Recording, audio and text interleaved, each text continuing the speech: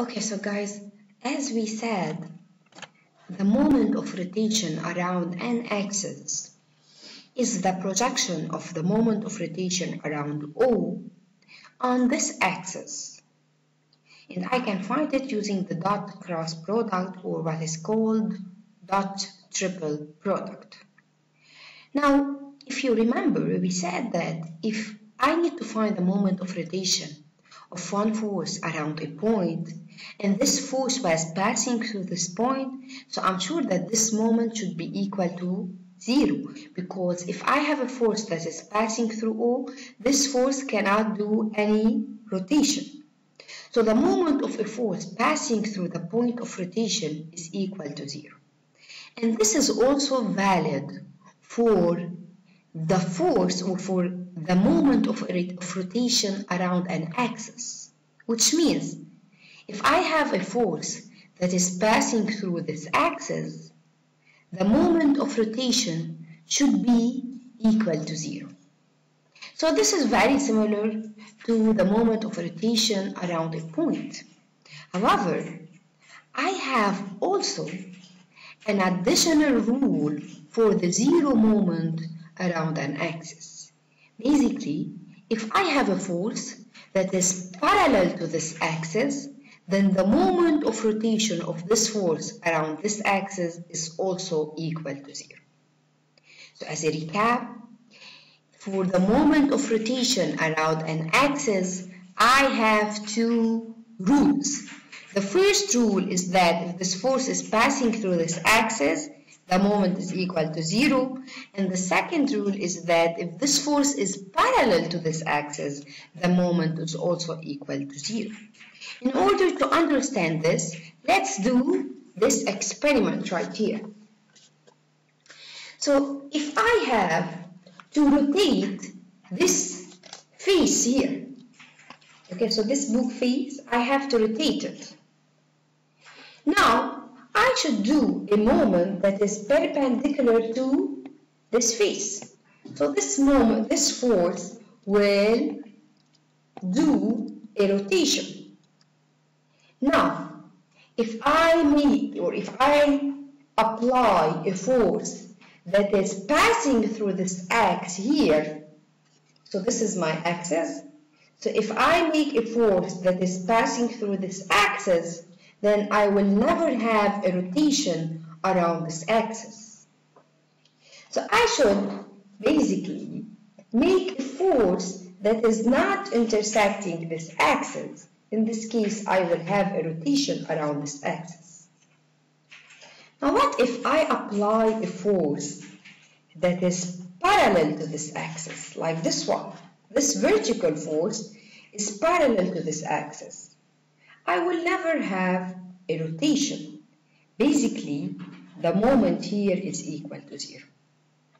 So this means that if I need to compute the moment of a force around an axis, I should put on my mind that if this force is either passing through this axis, or if this force is parallel to this axis, then of course the moment should be equal to 0.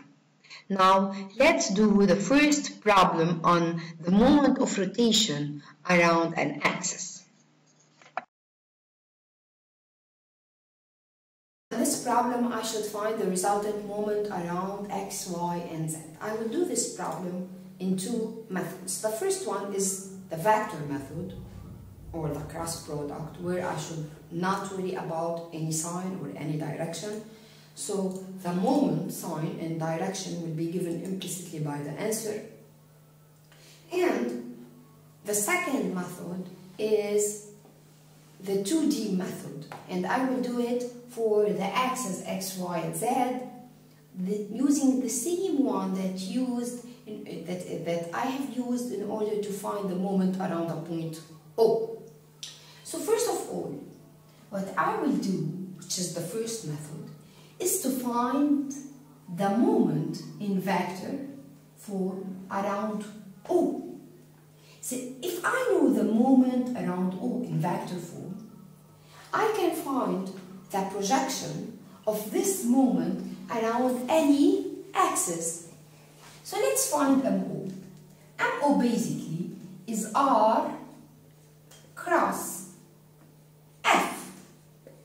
And since here I need to find the resultant moment, so MO resultant will be the sum of R cross F, which means it will be R1 cross F1 plus R2 cross F2 plus R3 cross F3.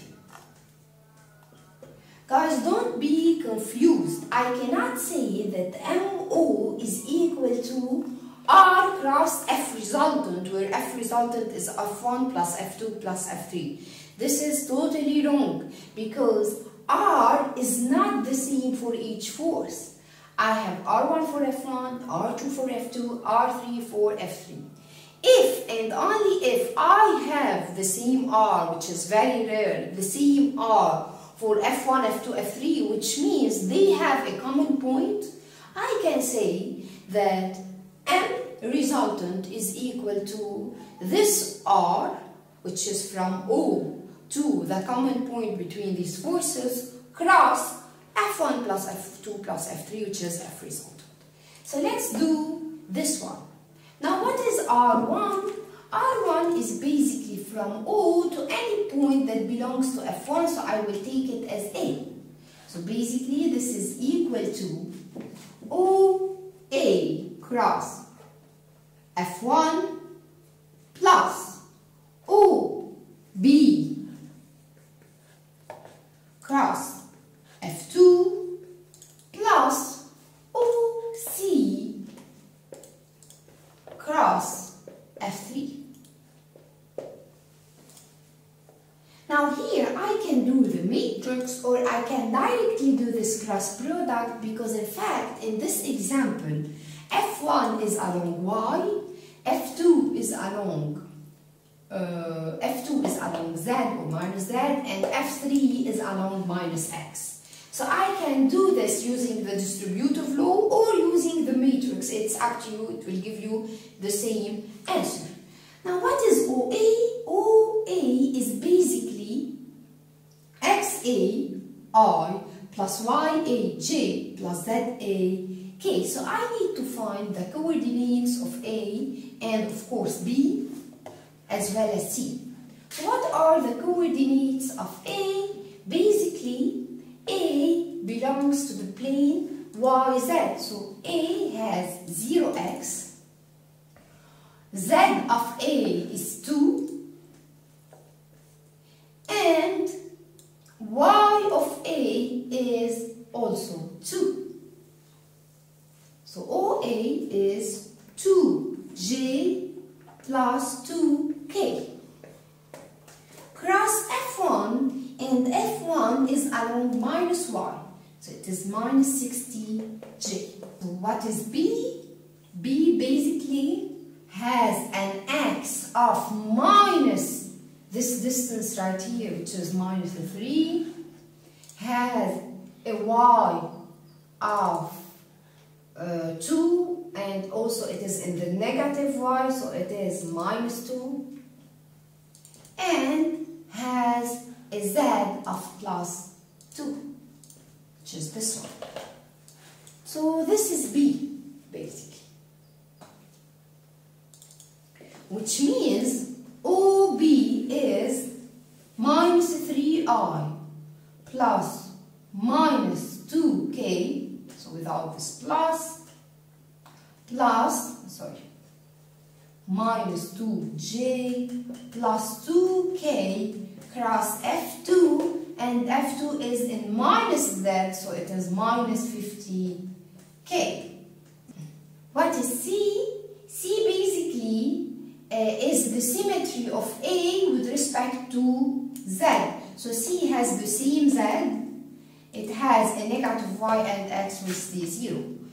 So C is 0. So this is C, 0, minus 2, 2.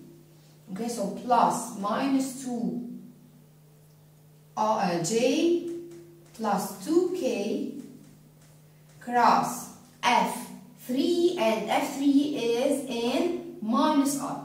So cross minus 40I.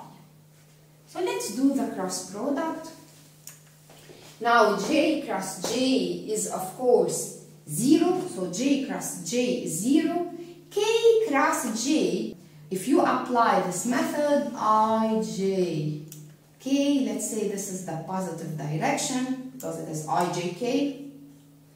Then this means that K cross J is in the negative direction, so it is minus I, and I have a minus here, so it is 120 I, this is the first moment, plus, now what is I cross K? I cross K is also negative, so it is minus J, so this is minus 150 J.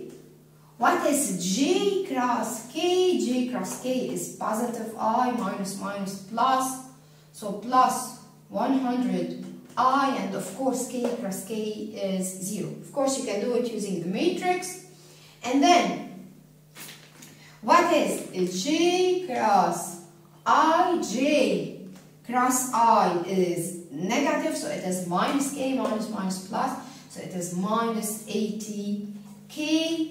And what is K cross I? Now K cross I is plus J, and I have a negative sign here, so minus 80 J.